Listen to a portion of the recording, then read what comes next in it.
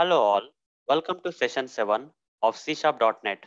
In this session, I'm going to talk about .NET tools. So let's get started. There are few development tools that we can use for developing the applications using .NET platform. What are the development tools?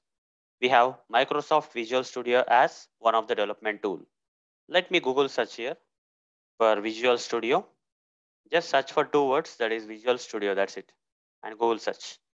And as search results, you will get this link, visualstudio.microsoft.com link. Just click on that link and you can go to this downloads section. You see, we have the community edition, we have professional edition, enterprise edition is there. So community edition is completely free. It's open source and free, guys. Whereas professional and enterprise, trial versions are there. After trial, you have to pay for the license. So community is enough for us. Okay, for whatever the sessions I'm going to take using this tool, right? Community edition is fine for us.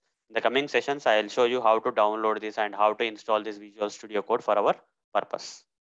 Now we have another tool, that is Visual Studio Code. Okay, Visual Studio Code is another tool which is a lightweight version. So this is heavy, guys. Okay, Microsoft Visual Studio, whatever that have just now shown, right, by Google searching, right? This kind of heavy tool. But if you want a lightweight version, then you can go with the Visual Studio Code, okay, which is a lightweight version. Just Google search for Visual Studio Code. So in the search results, you'll get this link, code.visualstudio.com. Just click on that link. And you see, there is a download for Windows option, and you can download for other operating systems also. It's a lightweight version of the Visual Studio, guys. Visual Studio Code is a lightweight version of the Visual Studio, and also it is free, guys. Okay, you can download from here and you can use it for free. So it's an open source and free, as it mentioned here. Okay.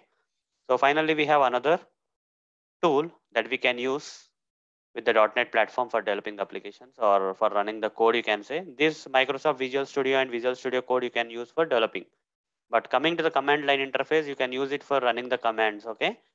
Uh, so if you are not using this kind of IDEs and if you are writing your code in some editors like a Notepad or Notepad++, such kind of editors, and if you still want to run the programs, then you can trigger the commands from the command line interface, okay?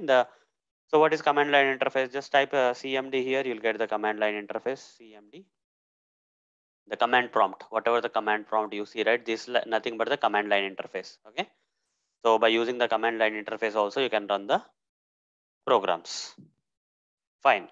So these are the list of .NET tools, guys, okay, that you should be aware of before proceeding further. Visual Studio, which is a heavyweight. Visual Studio Code, which is a lightweight version. And finally, we have the command line interface from where you can run few commands and still run the programs, okay? Without the IDs also, you can run the programs.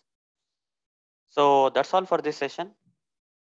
I'll explain more about .NET in the upcoming sessions. See you. Bye-bye.